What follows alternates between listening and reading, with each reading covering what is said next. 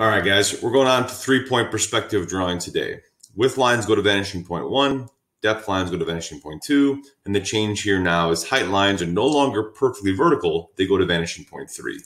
So let's take a look at what this is going to look like as we lay out a new drawing.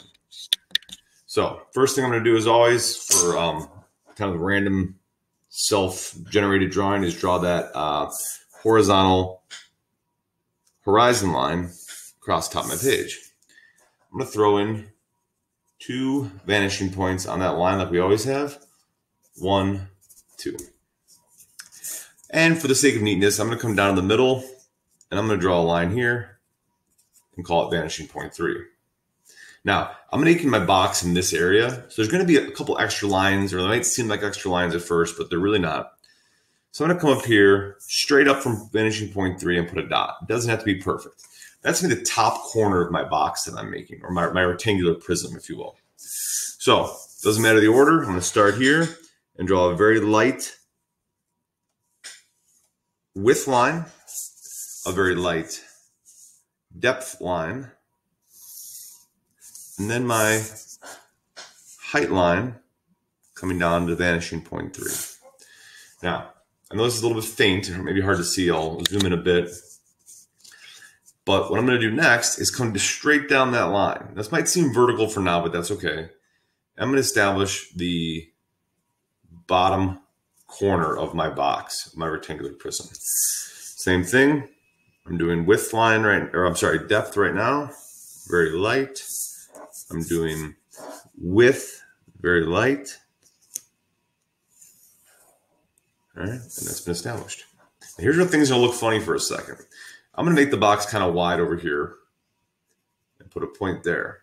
Now, this point is actually going to cut through 3 here and up to this top edge. Now, this will be easier actually on the sample drawing you guys do. But I'm going to go ahead and come right through there down to vanishing point 3. Remember, every point follows the rules. This point has to go 3 directions. Well, vanishing point 3. It still goes to vanishing point 2. Back here would be vanishing point for the width lines, but that's behind the box. We're not going to do it just yet. Now I'm going to make the box a little bit narrower on this side. So I'm going to come up just about there. You can see how much farther I went down this line. I'm closer here.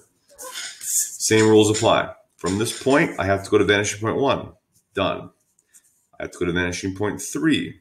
But when I do it, I've also got to trace that line and cut it through the top edge of the box. All right. So that's starting to show up.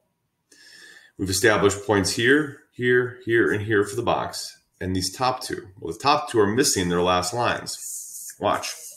This dot I made follows the rules. 1, 2, but it doesn't go to 1 and 3, it doesn't go to 2. Let's line that up. Light line sketch. All right, I got it. Now you should see I'm just missing 1 line. Go back to this point. 2 is done. 3 is done. 1 is not. Hopefully my ruler here is long enough to make it. If not, I'll have to estimate. That looks pretty good.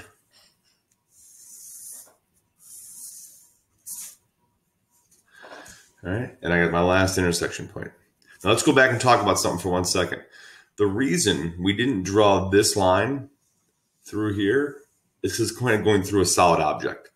So let's get some color on here and see how it's going to look when I trace over my real edges of my line.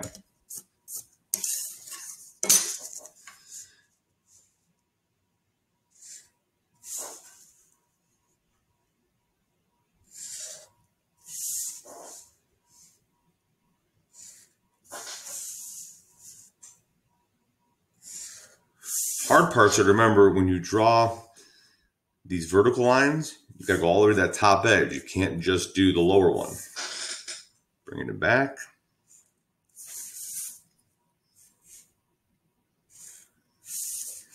Two more. Top edge on the back.